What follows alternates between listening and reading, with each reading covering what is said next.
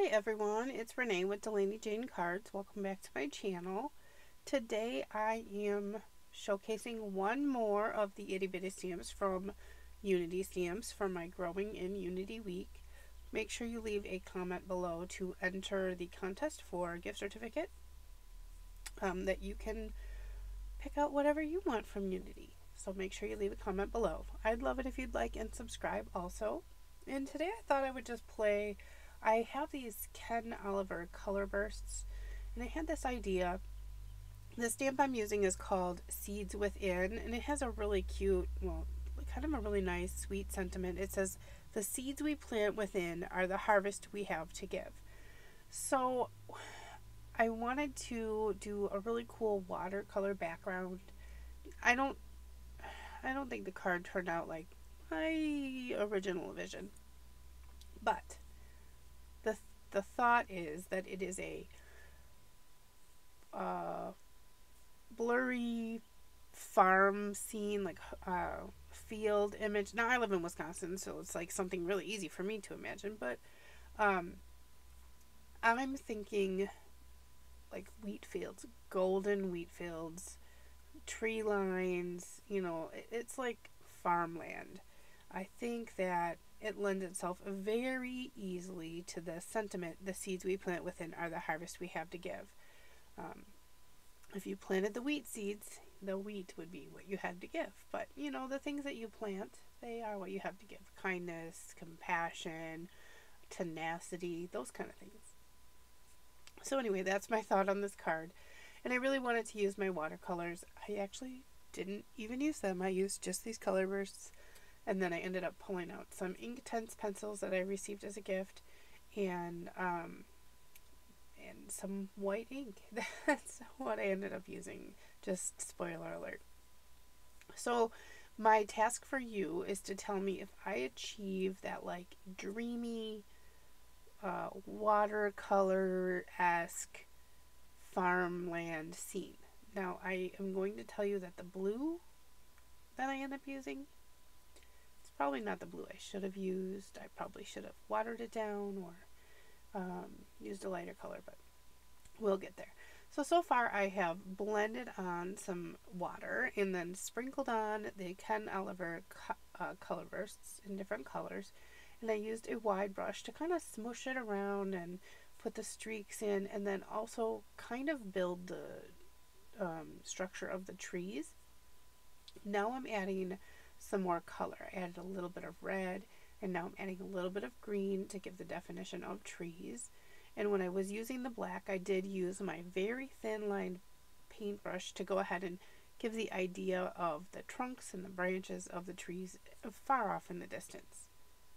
I almost turned this into a sympathy card because I thought an image like this would be very good for a sympathy card. But I decided to stick with the sentiment that I had picked, and I'm glad it did. I think it turned out well. Or well enough, anyway. Does anything ever turn out like exactly as you had anticipated? I don't think so. At least not in my experience. Something is always just a little bit different. So there I was just reinforcing that horizon line where the ground and the sky meet. And I am going to use some blue, and this is the blue I was talking about. I probably should have watered this down quite a bit more. These aren't traditionally meant to paint like this with. They're meant to sprinkle, kind of like I did at the beginning, but usually you can sprinkle them on the paper and then spray water over top, and it activates the little particles that are in there, and then you get these cool bursts of color, which is why they're called color bursts. But I decided I wanted to use them this way, and I guess I wouldn't be me if I wasn't trying to do something different and weird. So I had just put a little bit of water on my glass mat for each one of these, and then just tapped in a little bit of the color and mixed it and made paint. And here's where I was like, oh, I think this might be just too dark of a blue, but I figured I'd let it dry and see what it looked like after the entire thing had a chance to dry. But while I'm at it, I went ahead and just reinforced some of these colors at the bottom here, painting in more of that green. That's olive green color burst, and it's got all of these browns and greens in them. They're very, very earth toned for sure. And then I do want this to look kind of like a wheat field, a golden wheat field, you know. It's just beautiful. They've written songs about it. But that's what, you know, we have as a country to give is these great grains and, you know, things that farmers have. And so I just thought it worked really well with the sentiment because personally, like I said, those seeds that you plant, you know, in your children and your friends and your family, that is what you have to give, is you can reap the harvest of that. You teach your children to be kind, you'll get kindness in return, and that's what you reap. So here I'm just taking it off of this block. I don't know if you've ever seen watercolor paper like that. It's gummed on both ends, so you don't have to tape it down. I was a little messy with my water, so I did get it on the edge of one of the pieces, but it's fine. Here I'm using some thrifted waterproof fine liners, and these are by Close to My Heart. And I used just this brown just to kind of reinforce the branches and the trunks on the trees. I'm also going to add just a little bit of a line at the horizon just to separate it. And I'm not happy, but I'm moving on because trust the process, Renee. Trust the process, right? So I decided that's where I'm going to put my stamp. And I lined up my panel in my platform here, and I'm going to add this sentiment. And I'm using VersaFine Onyx Black ink because it should stamp just fine over the watercolor paper and the watercoloring, and it did. It just took a few tries. I think 3 or 4 I actually stamped it. I think what happened is the flower isn't exactly drawn perfectly, so I kept looking at the flower thinking, oh, I didn't stamp that right. But that's not true, just how it's drawn. And then my very best friend in the entire world sent me these Inktense pencils a couple of years back, and I like them. They're really kind of cool. You can color on with the pencil, and they're not like watercolor pencils. They're more like ink, which is why it's Inktense. And you can color on, and then you can activate it with water, and once it's on and activated with water, it's permanent. So if you ever want to draw something or whatever, and then watercolor over it, you can do it with these. They're very cool. But I wanted to fill in the floral image, and I wanted to add a little bit of extra depth and shading inside the trees. I'm using a deep brown here in order to reinforce the trees. I'm going really lightly at it. I'm just barely putting the pigment onto the paper because when I activate it with my water, it's going to there's going to be more there than I think. So I'm being very careful. I also decided to reinforce that horizon line just a little bit, even though I had just kind of done that with that fine line pen.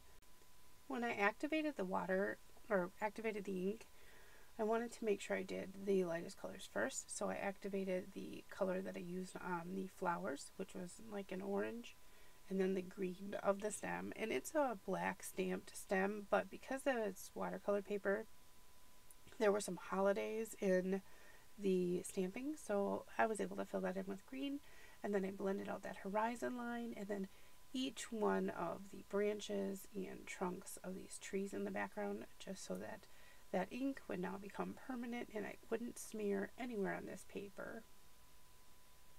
It didn't take me long to do it, and I think that it added quite a bit of depth to the idea that these trees are beyond a field of wheat or, you know, golden crops or riches, you know. So I really hope that could be understood from the way I colored this. And then I decided to pull out some pattern paper. Now this pattern paper is very, very old, and there's only a couple of sheets left in this book. It's My Mind's Eye Indie Chic Nutmeg, and that's the paper that I used. I just went through and matched up with each pattern to see if one of them worked better than the other. And I really like this yellow floral. I thought it also worked well with the theme of the card, and kind of that idea that I'm trying to portray. Then I trimmed down my panel. I didn't want any of those edges that didn't have, you know, paint on them. I wanted it to have a nice clean edge. And then I thought, oh, this blue is really dark. I really wasn't liking it even after. So I decided to try to lift it. And while I could lift some of it, I definitely wasn't lifting enough and it wasn't doing what I wanted. So I pulled out this ink from Ink on 3. It's white pigment ink. It's actually a fusion ink. I don't know. But it's very juicy and it does a really good job. And at first I tried with my finger just to add some to kind of model the sky and maybe add clouds. And I just wasn't really sure that that was defined enough, so I pulled out a cotton swab and I'm using a cotton swab to dab on more of this white ink, and I really do think that it helped break up that really dark blue in the sky. It was just such a bold sky color. I should have definitely toned it down when I first started, but well, once you put it on the paper, you know, you just kind of got to go with it. So I added some of this white ink to, like I said, tone it down, add some variation to the sky, maybe the idea of clouds, just so it's like off in the distance and it isn't just this blue curtain of stuff behind the trees. And I did work on it for just a little bit, making sure that I had it right. And I think I did okay. And I really do like how it looks on this paper. So I chose to matte my focal panel on some craft cardstock. If you've been following the videos, you know that I used craft cardstock earlier in the week, and that is a remnant from that card. And then I pulled out this blue cardstock. Oh, first I trimmed this. Now, I was trying to decide what size card I was going to make because I didn't really measure my panel. I just trimmed it up and decided what I was going to do. This would not fit on an A2 card. It would fit on a 5x7, but I would have to do it horizontally. I could make a slimline out of it, but I just made one of those. So I decided to, again, make an A6 card, which I just made yesterday. But I do like the A6 size. It's a really nice size. It's 6 1/4 by 4 1/2, and you definitely get a lot more workable area just in that little bit more space. So here I matted it in this bright blue color. I just thought it definitely popped on that sky and it made that sky look like it was intentional, which it was not. But don't tell anybody. I won't tell anybody if you don't tell anybody. I just adhered this down. Now it is warped just a tiny bit, but not as bad as it could have been because it was on that gummed block. So here I'm just using liquid glue, and I use the Barely Art Craft Precision Craft Glue. And I have the little fine tip on it, which I really do enjoy. And it's been holding up well. I do like how well it does work. There's a couple other really, really good ones. Actually, I think any glue that you get is just fine. Honestly, if you're making cards and you want to stick paper together, if you find an adhesive that does that, good on you. That's good. It'll work. It's fine. It's perfect. So here I, of course, got this crooked, and I tried to fix it, and I fixed it slightly, but not enough. And you know what? It is what it is, and it's crooked. Here is my card base. It's just a top folding A6 card base.